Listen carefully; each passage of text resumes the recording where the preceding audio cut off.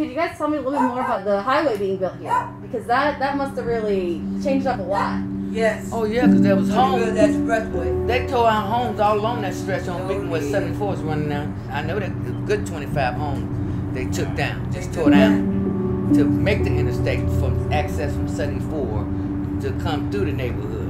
It was just a thoroughway. That's what they did. That is Annie Williams and her sister Alberta Wharton, longtime residents of Cincinnati's South Cumminsville neighborhood.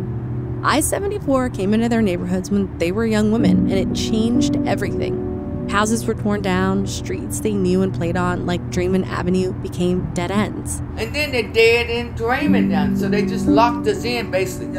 They locked us in. Picture this. You're going to Mr. Jean's Hot Dogs at the corner of Draymond and Beekman, but instead of crossing the street like before, you have to climb a pedestrian bridge over the heavy local traffic caused by I-74. Aside from dividing up the streets and tearing down the homes, they split up the neighborhood. That's exactly what they did. In Cincinnati, we have 5 large highways: Interstate 71, 74, and 75, which crisscross through Cincinnati's metropolis, 471, which takes you from downtown through Kentucky to our last highway, 275, which loops around the greater Cincinnati region.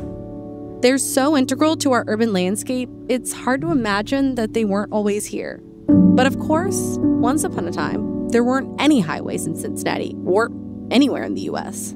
The Federal Aid Highway Act of 1944 allocated funding for America's first interregional network of highways, meant to bypass densely populated urban centers and get people around the country quickly. The federal government would pitch in 50% of these funds, and the states were expected to match the rest. But in the 1950s, President Eisenhower signed the Federal Highway Act of 1956. Now, the federal government would cover 90% of the cost of highway construction. With the passage by Congress of the Federal Aid Highway Act of 1956, the national system of interstate and defense highways got underway. Under this system, it is intended to build 41,000 miles of multiple lane, controlled access highways in 15 years. Highways of the future, for they would be adequate for traffic expected by 1975. We had to have these roads to meet the economic growth, the population shifts, and the defense needs of our growing country. Before these roads were started, there were slightly more than 1 million miles of paved roads and streets in the United States. This allowed just 82 feet for each of the nation's 74 million vehicles.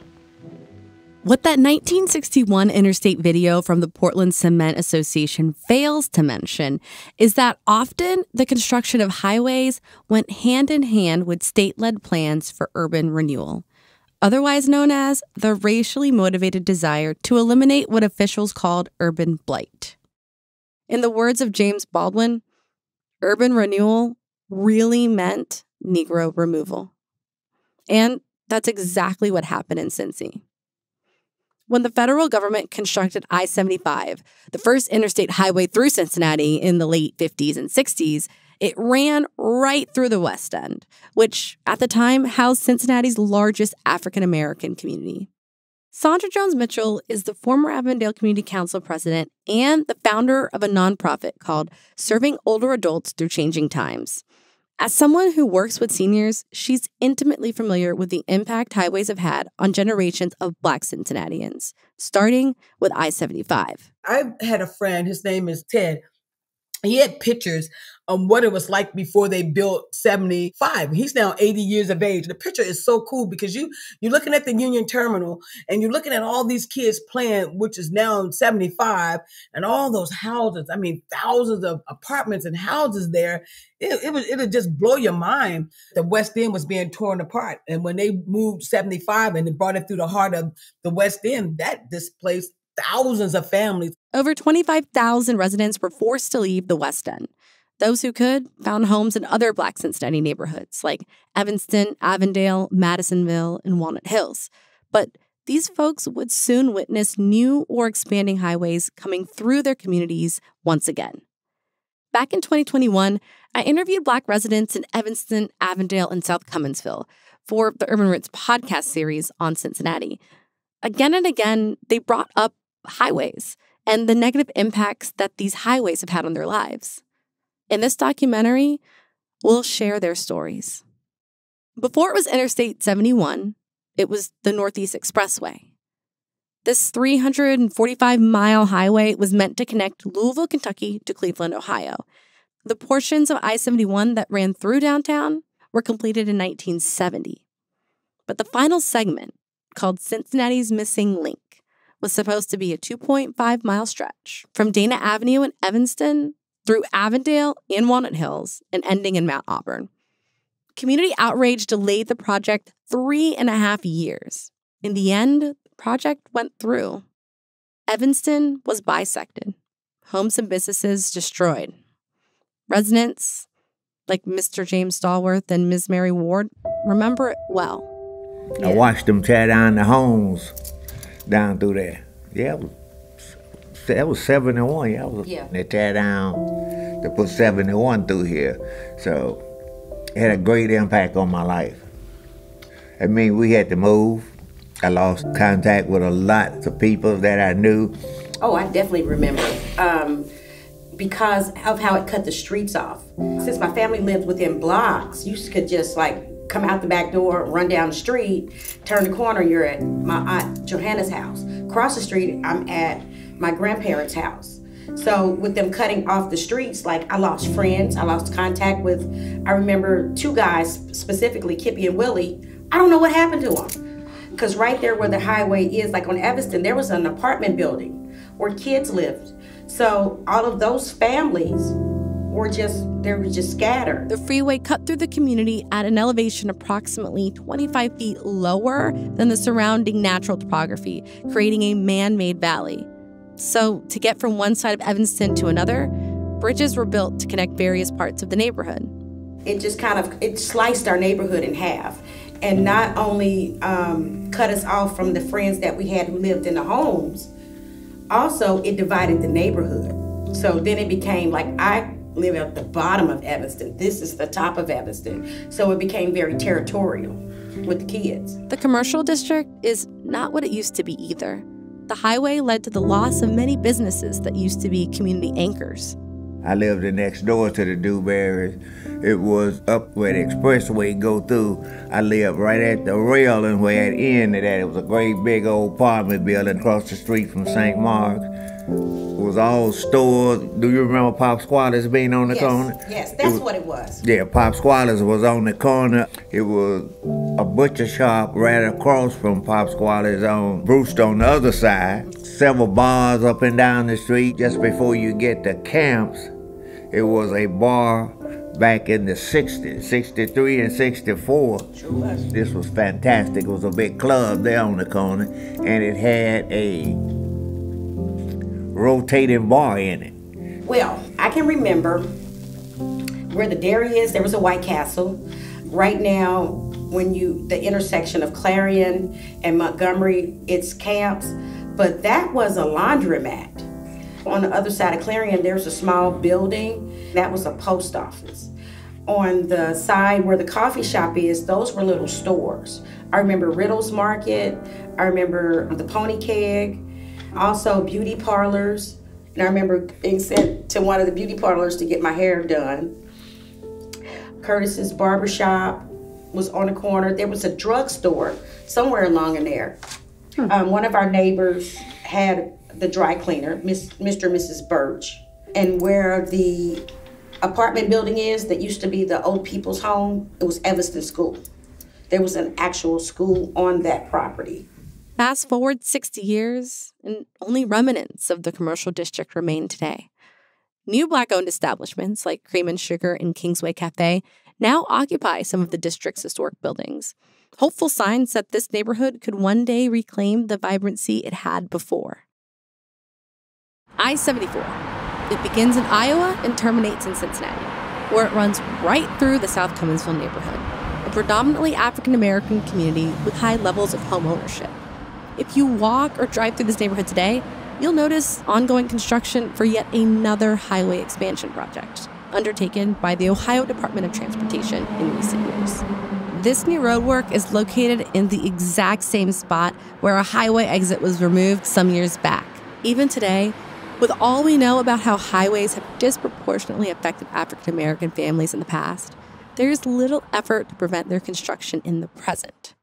Tim Kennedy is the South Cumminsville Community Council president and the creator of the South Cumminsville Family Reunion Picnic. He agreed to walk me around South Cumminsville and show me how the highway had cut up his neighborhood. Wow. And this street went straight through. Bam. Right. I mean, this is... all the way across the other side. No, nothing. Just went all the way down. You turn here, you can go all the way out there. They just cut the neighborhood off. What used to be connective streets where kids ran and played are now high-speed throughways for cars.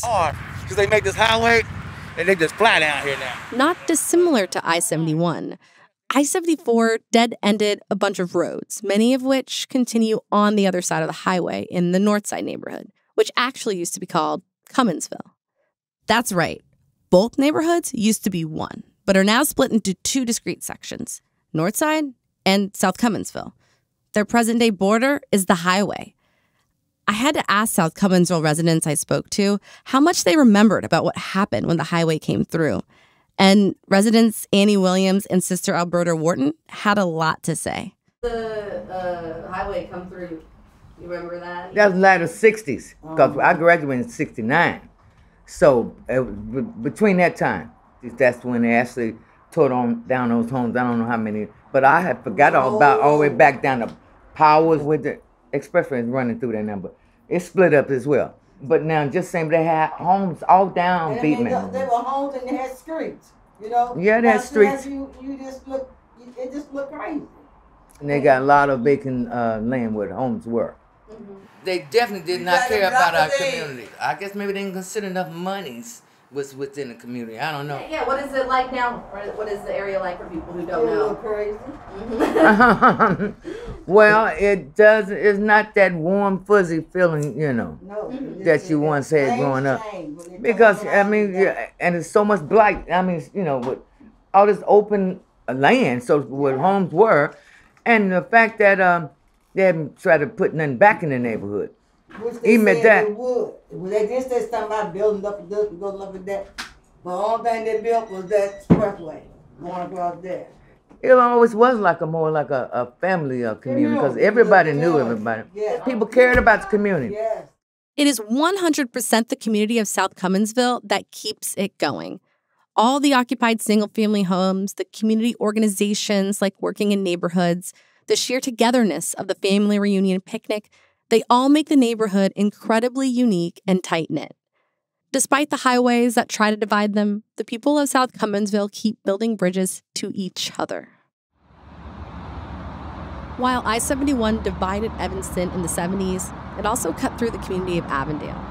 The land around it depreciated, making it cheap real estate for the city's hospitals, universities, and zoo.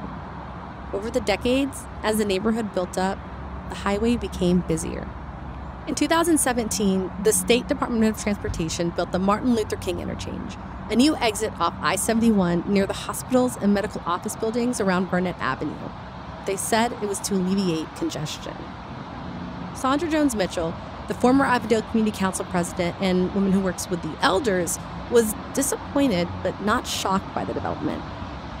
The elders know when you talk to any older person at this point, 75 and up, they are not surprised by any of this. It's us young folks, you know, that are surprised that this is happening. So when they would talk about 75 and 71, I paid attention. I listened. One of my elders told me 30 years ago, he said, you know, they're going to build an exit off 71 between Dana and Taft. I said, I have no doubt. And I've been saying that for years. And when it finally happened, folks was like, well, who you been talking to? It's not about who I've been talking to. I paid attention to what was happening in Avondale. And so when they brought that to the Avondale Community Council, all I could do is just shake my head and say, it's here, y'all. We didn't act on it quick enough. Well, guess what? Avondale has 5 lanes. It used to be only 2. Then there was 4. Now on one side got 3, the other side got 2. Now, if you go stand on that corner, you will count about 60 to 70,000 cars coming through there a day. Avondale has about 160,000 cars coming through Avondale a day. So that's a lot of people. That's a lot of traffic. It's no secret that the children's in Avondale asthma is higher than just about any community. The exhaust alone is killing the kids. The construction, the development. I feel that Avondale has had a for sale sign on it for the last 20 years. I've been fighting this fight for over 40 years. And do I see any end in sight? No, I don't. After the Urban Roots podcast Cincinnati series aired, Urbanist Media held a series of community conversations in Evanston, Avondale, and South Cumminsville. In Avondale, I invited longtime residents, Vice Mayor Jan-Michelle Lemon-Kearney and Andrea Carter of Invested Neighborhoods to join the panel. To end the conversation, Ms. Carter offered a word of warning and hope for the future. It's important to speak up if any new development is going on in the neighborhood. Just think about now that there's the MLK interchange and it's going to build up and there's going to be more density and more cars on that road going through that interchange. Because right now when the shifts change at the UC and at Children's, they're all going down Barnett, making left on Martin Luther King, going on the highway. And just remember, before MLK, it was just the Taft exit. You could get on and off. Now it's everything, which, you know, is convenient in many ways, but at the same time, what we lost. History, that business district, the businesses right there. I had a family photo taken in one of those buildings that's gone now. That business district is now green space. It's just unbelievable what was there, the restaurant that was there. I think I attended a number of parties there. At Alex's? Alex's, yes. Yeah. I mean, just, yes. I mean, the bowling alley, I mean, just, and the nightclub, the lounge. I mean, just think what was lost, and now it's a patch of grass waiting to be developed.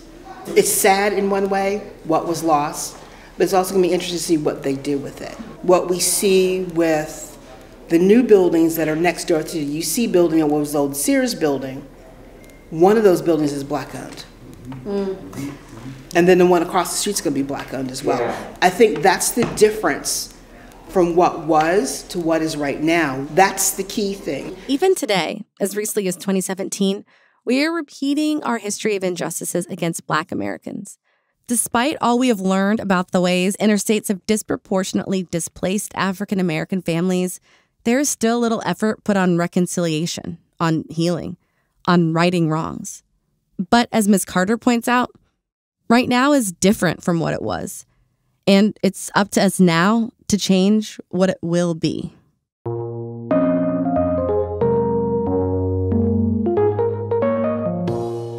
Thank you for listening. Your host is me, Deqah Hussein-Wetzel. We are edited by Connor Lynch and mixed by Andrew Calloway. Our story editors are myself, Deqah, and Vanessa Quirk. Drone footage is by Mark Stucker. B-roll by Samaya Chappelle, and present-day maps are by Sophia Fariz-Rowe. Archival photos are from Laura Caney Porter and the Robert O'Neill Multicultural Arts Center. And thank you to our partners, Urbanist Media, Invested Neighborhoods, and the Cincinnati Public Library. Thanks so much to the neighborhood residents for sharing their stories. Annie Williams, Alberta Wharton, Tim Kennedy, Mary Ward, Mr. James Stallworth, Andrea Carter, Sandra Jones-Mitchell, and last but certainly not least, Vice Mayor Jan-Michelle Lemon-Kearney. And thank you to our listeners. If you have not yet subscribed to the Urban Roots podcast, please do so on Apple, Spotify, or wherever you listen to podcasts. And don't forget to leave us a rating. You can also find our work, including this video, on YouTube, Instagram, at Urban Roots Culture, and the web at urbanrootspodcast.com.